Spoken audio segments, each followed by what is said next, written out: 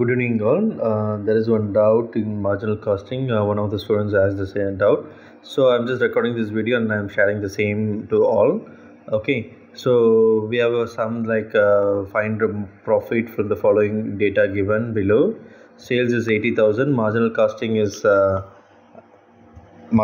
is 60,000. Break-even sales is 60,000. From this given data, we are supposed to find profit. Okay, right? So profit is equal to contribution minus fixed cost, right? So in this sum, they doesn't give contribution or they doesn't give fixed cost. So in this sum, they doesn't give both the things. So we are going to find out contribution and fixed cost. Okay, right? So first we are going to find out PV ratio for finding out fixed cost, right? So and contribution. PV ratio is equal to contribution divided by sales into 100. Unfortunately, contribution also there doesn't give any value for contribution also in this sum, right? So to find out contribution, we have to find the difference between sales and marginal cost. That is, sales is 80,000 and marginal cost is 60,000. So sales minus marginal cost is equal to contribution.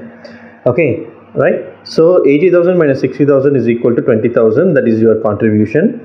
Then we are going to find out PV ratio. PV ratio is equal to contribution divided by sales into 100, right? So contribution we have found out 20,000 rupees divided by sales is 80,000 rupees. So 20,000 divided by 80,000 into 100 is 25%. Right? Now we are going to find out fixed cost. We know the formula for break-even point is fixed cost divided by PV ratio. Rearranging this formula, right? So we are rearranging this formula, so we can find out fixed cost. So fixed cost is equal to BEP into PV ratio. So we just rearrange the above formula.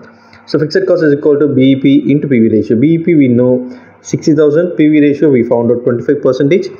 So 60,000 into 25% is 15,000 fixed cost.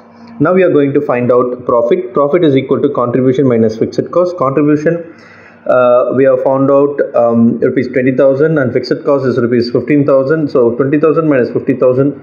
So profit is equal to 5,000. Right? Hope you understand. Thank you.